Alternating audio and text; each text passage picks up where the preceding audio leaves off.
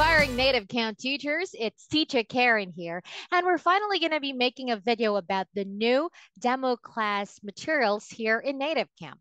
So for the past 12 months or so, we've been using the two materials for grammar, which would be, would you mind me closing the door?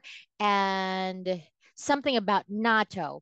Well, recently I've been receiving emails and comments that the admins are asking the applicants to teach daily news. So we're going to be talking about one of the possible textbooks that the admin could ask you to teach for your demo class. And I will be sharing my screen to give you tips and tricks on how to pass your demo class. And just take note, Teacha. It's quite challenging to pass your native camp demo class simply because the admins here are very strict. Thing is, we don't really have a trainer like once you get in as a tutor, you will not be having like a one-on-one or a group class with a tutor, rather with a trainer to learn more about the processes. What's going to happen actually is that everything is about self-learning, right? So you got to figure out how to do things on your own. That's why admins are very strict. And one error, like one slip or one SOP that you forgot to do, most likely you're going to be for retake. And if you are really unlucky, then you would have to wait 6 months. So if you want to pass your native camp demo class, please watch this video. We're going to be focusing on the article called "Drinking Tea and Coffee Can Lower the Risk of Dementia and Stroke."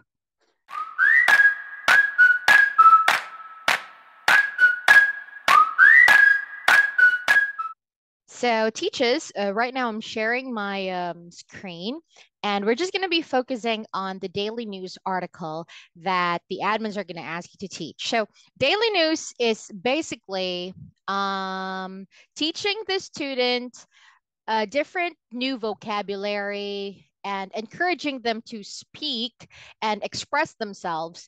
But the topic's going to be revolving on recent articles. Let's say for your demo class, we're going to talk about drinking tea and coffee can lower the risk of dementia and stroke. So this is like an article made last January 26, 2002, or 2022 or 2022. And sorry, I'm not myself. It's 12:42 in the morning. Anyway, we're going to be talking about how to cover this article. So notice that when you are doing your demo class, the script is already given to you. So on your demo, strictly follow the script.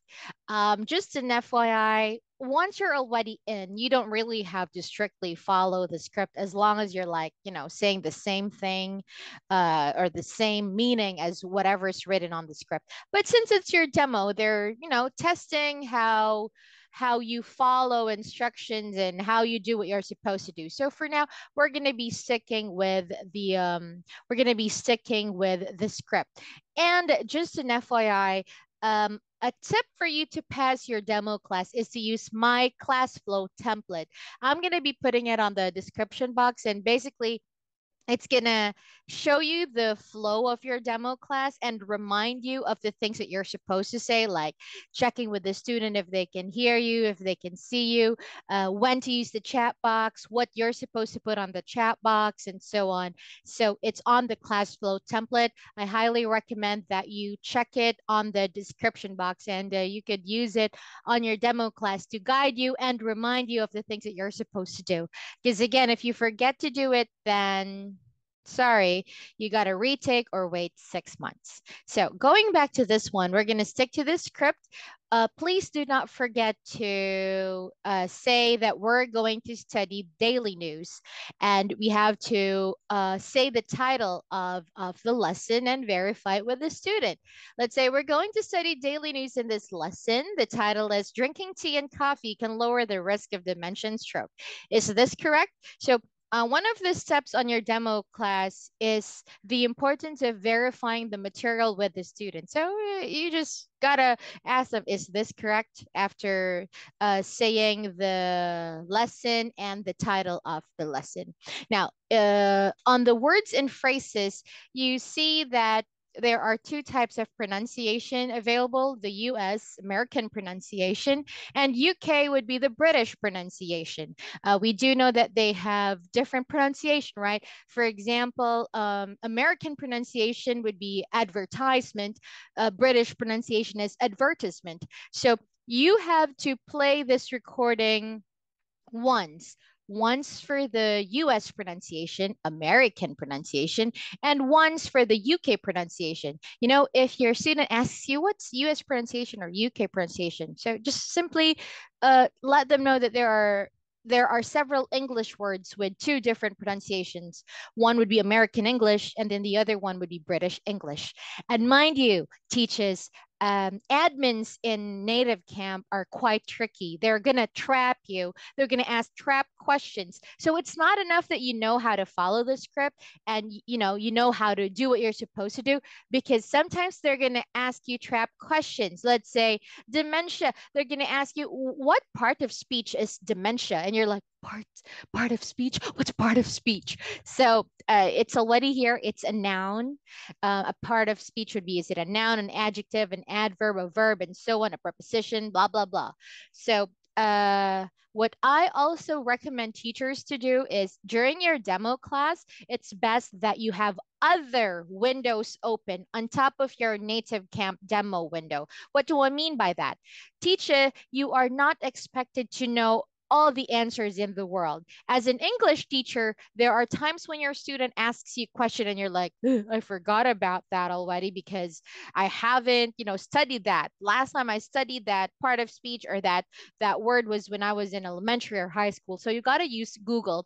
I recommend using Cambridge Dictionary, having a thesaurus to determine synonyms, antonyms.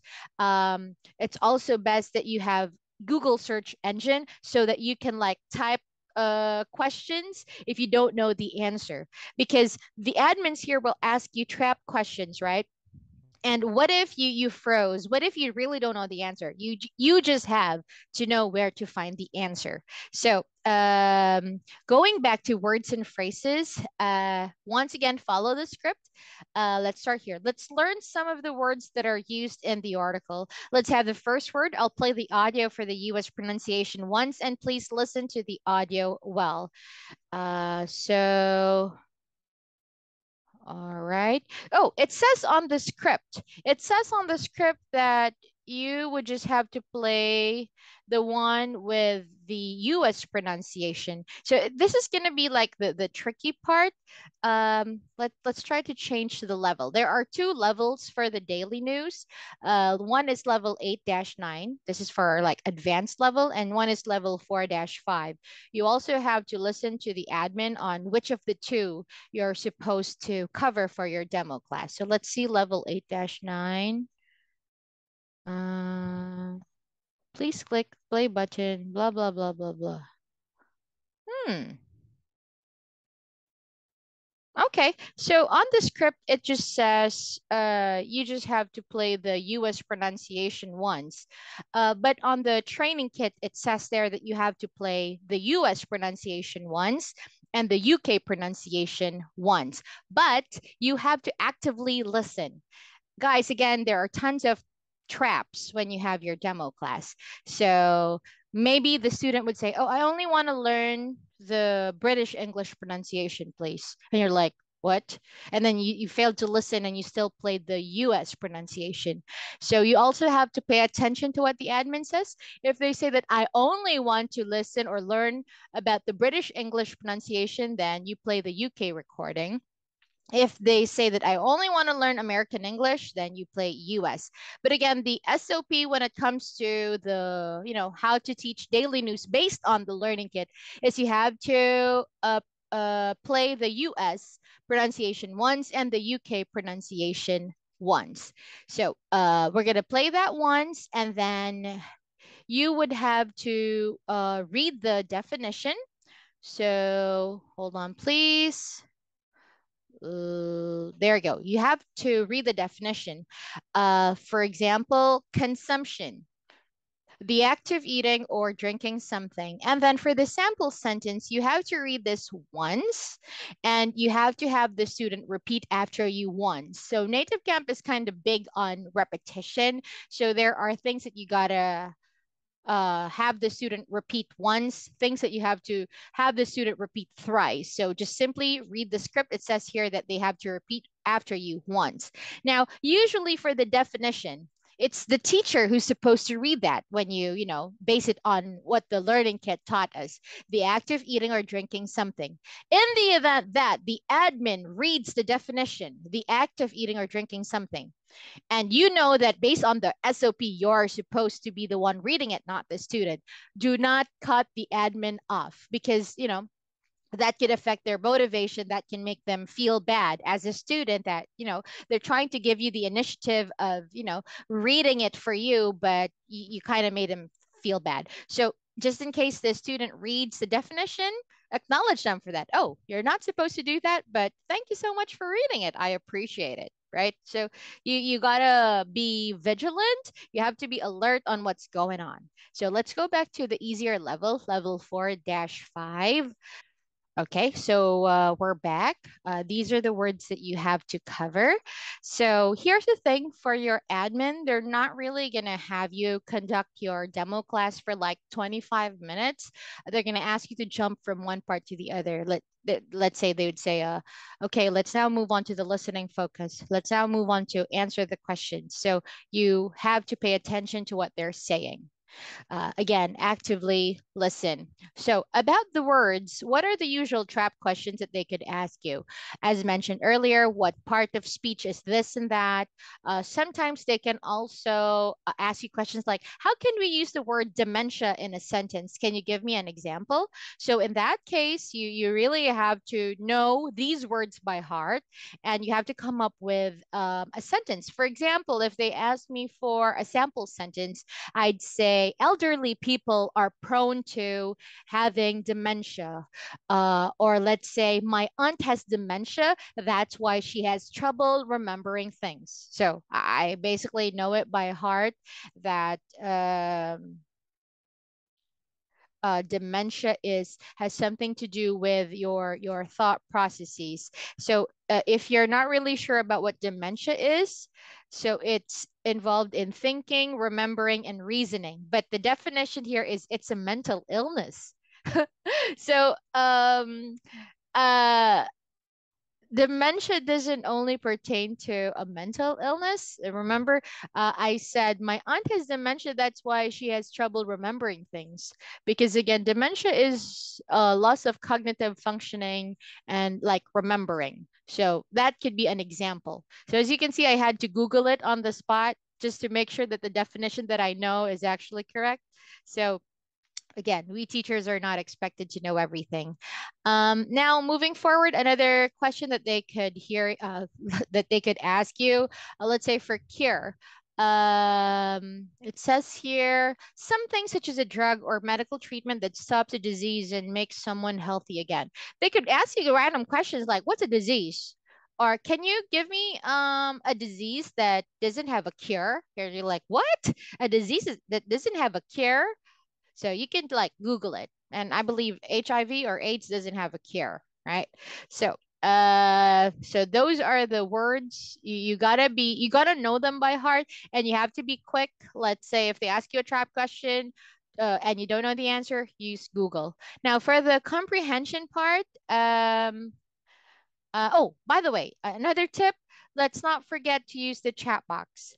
There are so many things that you have to write on the chat box.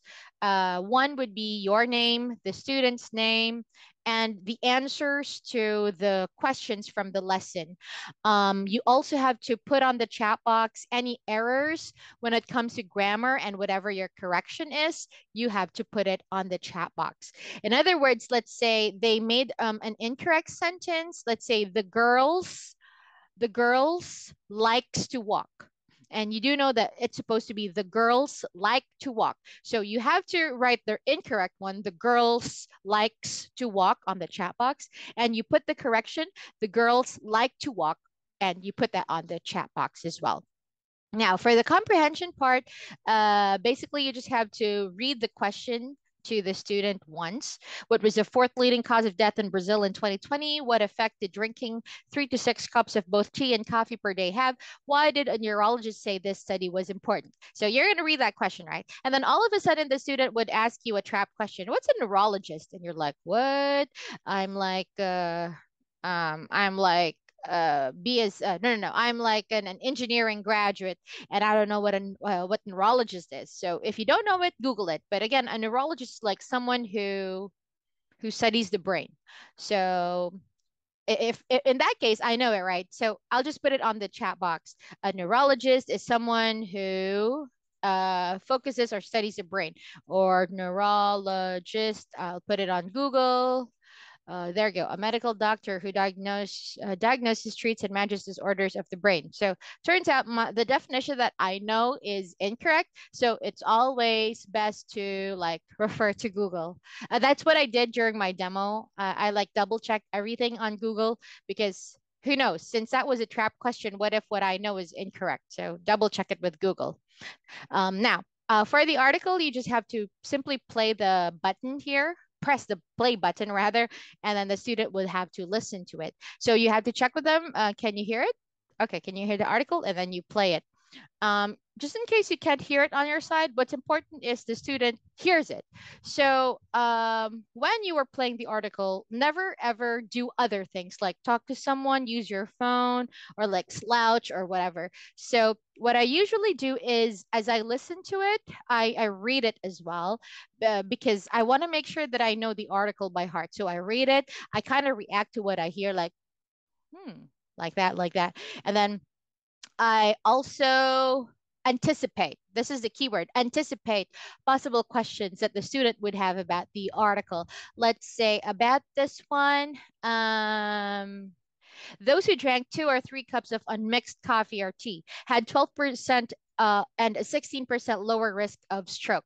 The student may ask, what's a stroke? Because the stroke that I know is like in writing, stroke, or like in swimming, breaststroke, whatever stroke, right? So the student may ask what stroke. So again, Google on standby if you want to double check, and so that you're prepared to answer questions. If the student asks what's a stroke, and then you're gonna Google it, stroke. Stroke is a serious life-threatening blah blah blah blah blah. I'll just copy this definition and then I'll put it on the chat box. So now that we're done with the article, we're now going to be proceeding to answering the questions. So I'll read each question and please say your answers out loud. So you read the question followed by the options, and then you just have to simply paste the students' answers on the chat box. Let's say their answer is dementia, you got to put it on the chat box. What I usually do, even though it's not really something that we're supposed to do, is I still copy and paste the question on the chat box and I put a student's answer. If the student answer is incorrect, I put the correct answer on the chat box. Once again, teachers, chat box is live when it comes to your demo class. And the only difference when it comes to answer the question, let's say this one is level 4-5, and I told you that there's another one, level 8-9, which is for more advanced learners. So in that case, for answer the questions there, it's not really a multiple choice question, but something that would encourage a student to think, something that would really test their listening comprehension and their speaking skills. So if this was a more difficult level, then it only includes the question, what was the fourth leading cause of death in Brazil? Let me just show you. This is an example. There you go. What did the study show was linked to the daily consumption of coffee and tea? So there's like a sample answer there, and there's a reason available. And again, it's in blue font. So basically, it just shows you the possible answer. Everything in blue font is intended to help the teacher, and you're not really supposed to say it out loud. So in this case, let's say your material is level 8-9. You put the question on the chat box and you also type their answers. They say, let's say what the answer is, the study show the daily consumption, blah, blah, blah, blah, blah, blah. You have to put it on the chat box. And if there are any errors on grammar, you have to correct it. You put the incorrect sentence followed by the correction. And then if there are any errors with pronunciation, you have to listen and correct them. Let's say they mispronounce something. What did the study show was link to the daily consumption of coffee and tea? Let's say they didn't say it with a T sound, linked. They say link. So you put it on the chat box. Could you please say this again for me? Linked. One more time, please. Linked. There you go. So you have to give the corrections as well. Now, let's go back to the easier material, easier level rather. So you're already done with the listening part, with answering the questions. Now for the readout, the student would have to read the article and you have to listen to their pronunciation and you have to type the words on the chat box. And notice that for mispronounced words, they have to repeat it after you twice. So let's say they mispronounce dementia. They say it as dementia. Oh, can you please say this again? Dementia. Say it again, please. Dementia. Dementia. So the student would have to repeat after you twice. Now for the discussion part, this is like the free talk part. You ask them a question and it's related to the article, but not really about the article. So again, I still put the question on the chat box, even though we're not really, supposed to do that anymore. It's too much work. So just put the question and then I type the student's answer. Then I give any feedback about it, maybe grammar or pronunciation. And then for the next part, there's also one about the sample answer. And based on the learning kit, you put the sample answer on the chat box after they've already answered. So let's say they've already given their answer about, do you think it is important for scientists to conduct dementia related research? So they say, yeah, I think it's important because we would be able to help a lot of elderly and sickly people, blah, blah, blah, and give them a better quality of life. So they've already answered, you've already given your feedback. Based on the learning kit, we have to paste the sample answer after all of that and ask them to read it too. Okay. Now for the last part, when you're done with the lesson, you just have to put the 3 new words and phrases that they've learned the lesson. They have to repeat after you 3 times, even though you would sound like a broken record. Let's say they mispronounce the word furthermore. So furthermore, furthermore, furthermore, furthermore, furthermore, furthermore. And then another word that they mispronounce is again, linked, linked, linked, linked, linked, linked, linked. Okay, so you're gonna sound like a broken record there. And then 3 difficult to pronounce words, or mispronounced words. Difficult to pronounce would be either mispronounced words by the student or words that you think are difficult that you would want the student to say and practice. So again, your demo class will not last for 25 minutes. So there you go, teachers. For aspiring teachers, don't be intimidated. Yeah, it's it's kind of stressful to have your demo. And to be honest with you, with 9 years of teaching experience, I thought I would pass my first demo class, my first attempt, but I failed. And I was like, oh, wow, this is a learning opportunity for me. I didn't really, feel depressed over it. I really just did my best to make sure that the next time I take my demo class, I'd pass. And yeah, I did pass. So there you go. I hope you learned something from this one. Once again, please refer to the description box if you want to use my class flow template. And in the next days or weeks to come, I will be posting content about the other material that would be possibly used for your demo class. It's another daily news material. So you guys, if you like this video, please give it a thumbs up, subscribe to my channel, Teacha Karen, and comment below if you have any questions or if you have any insights to share based on your experience when you had your demo. Please feel free to share it because I learn a lot from you guys. So all of these things that I'm sharing with you, it's also based on research, comments from other teachers and forums and so on. So feel free to comment. I will respond as soon as possible. And if you are aspiring teacher and you want to, be a native camp teacher, all you have to do is send me an email as well. Ask teachakaren@gmail.com. I'll send you tips and tricks to pass. There you go, teacher. I hope you learned something. It's already 1 in the morning, so I'll see you on my next video. Be a blessing to the people around you.